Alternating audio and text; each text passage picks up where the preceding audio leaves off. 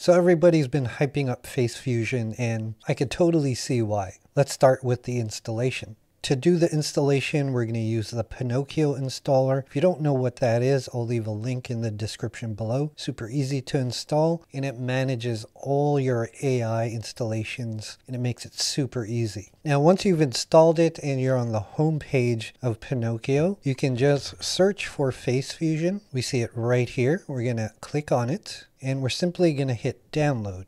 Let's save it as Face Fusion. Click download once again, and then a new window is going to pop up. We're just going to select the Face Fusion icon there, and then on the left panel here, we're going to click on install. Like anything else, this is going to take a few minutes, so just be patient and let it do its thing. Once installation is complete, you'll get this notification. Just click on done. We want to head back to the left panel here. You could click on update. It should be up to date since it's your first installation, but keep that in mind for the future. And we just have to select launch default. Now it's going to download some dependencies, so this should take another few minutes. All right, once everything is downloaded, you'll see the URL here. You can either click it or click on open session, and you'll get this interface. Now, I like to pop it out so that it's actually on my web browser here. So let's start with a face swap for an image. You just have to click on the source area here, and then I'm going to select my ugly mug there without glasses.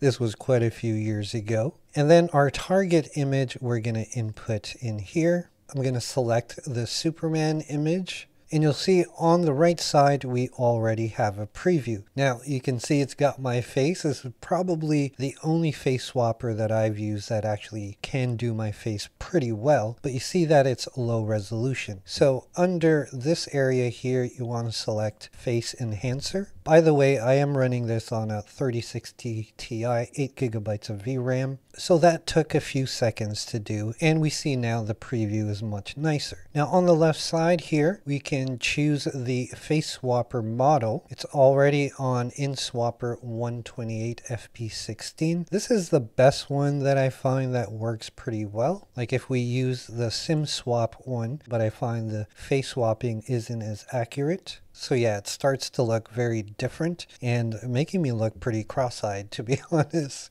I like to use InSwapper. It's the same one that I believe was in Roop and some of the other popular face swappers. The other thing you want to make sure is that if you're on an NVIDIA card, you want to select CUDA so that it generates faster. The Tensor RT is for if you're on a Mac platform. We're going to unselect CPU there. The face enhancer blend option here, I typically leave it at 80. It's a good default setting. Here in your output path, you can change that to whichever folder that you want. In the output image quality, I can crank this to 100 just so we get higher quality. Now the other thing that's interesting here is the face selector mode. If you had multiple people, you can actually reference one person or many, which works very well. And to be honest, I haven't had to fool around with much of the default settings except for the face padding for video, which we'll look at in a second. So I'm going to go ahead here and just click start. And you see now we have our final output. If I right click and open that up, Superman's never looked so good. But yeah, like I said, this is the best face swapper that can actually do my likeness. Now I'm going to play with this a lot more and show you a few more things when it comes to images, but I wanted to show you the video as well. Let's remove our source and target image, and I'm going to swap in this image. This is an AI generated image. Now I've dropped a 10-second video clip in here. Let me play it for you. Now pay attention to how her face looks. This is Kea, by the way. And if we look at the preview here, you see that other than the skin tone, the face looks very much like her, right? Now, once you're ready to go, all you need to do is click start, and then the video is going to be generated. Now, here's the generated video. So if you look at the face, it looks like the AI generated one.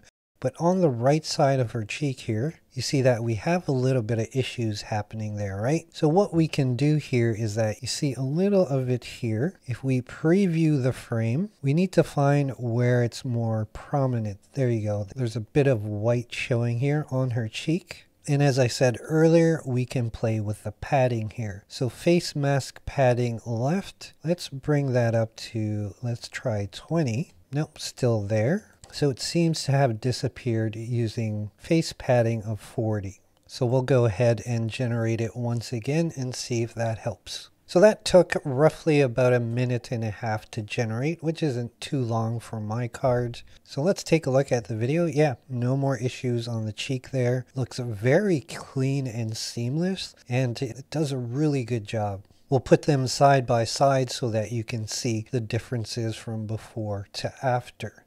Now, all I have to say with Face Fusion is please be responsible when you're using this. If you want to do questionable things, it does have a safeguard on it. I'm sure there's hacks around it, but I don't encourage it. As always, let me know what you think in the comments below, and if you're currently using Face Fusion, I'd love to hear your thoughts. In the meantime, if you want to use something that's a little easier, try Focus's Face Swapper in this video right here. Till the next one, my friends, I'll see you when I see you.